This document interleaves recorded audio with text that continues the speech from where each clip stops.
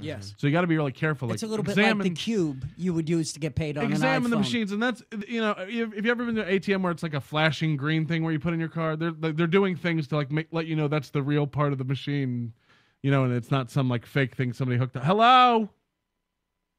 Hello. Hi. What's up? Hey, Patrick. I'm not listening to your show, but I'm having a wedding. Can you put it on pause and start again like tomorrow? You're having a wedding. You want us to just stop the show? Yeah, well, I'm being married right now, and it's really inconvenient. Can we hear the wedding? Okay, open the door. They're playing music. Now you're about to get married? Well, we got married like 2 hours ago, but it's reception time, and nobody would leave so I could watch the show. Can you put me on the speaker in your reception so I can make a toast? Yeah. Let me go to my family. How many people are at this wedding? Just the tail end of it. There's like maybe 20 people left. Okay, perfect. Okay, hang on. Great. Wow, that's dedication. I need you to hold the phone on speaker up to the mic. Let me know when I'm on.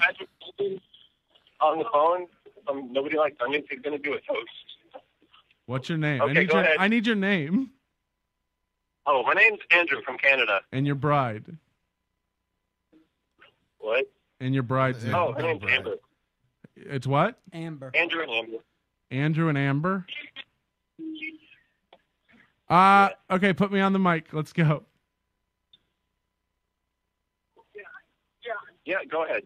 I want to make a toast to Andrew and Amber. May all your days be awesome and all your loves be real. Congratulations, you guys. That's nice. See, that was nice. You guys thought I was going to do something disgusting. Didn't you? Yes, I did. You guys have a great honeymoon, okay?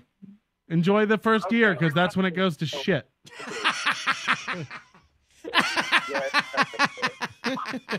Can't believe you made it this far, bro. Yes, I did think you were going to do something awful. No, I want to have a nice... It's their wedding, man. I know. Good for you. Yeah. Yeah. You don't want to be... Bye, Andrew. You have a great time putting that dick in her. You've probably already done it thousands of times and are bored already. I don't know why anybody would get married today. What's the point? Engaged, you're just clamoring for it. Get over it.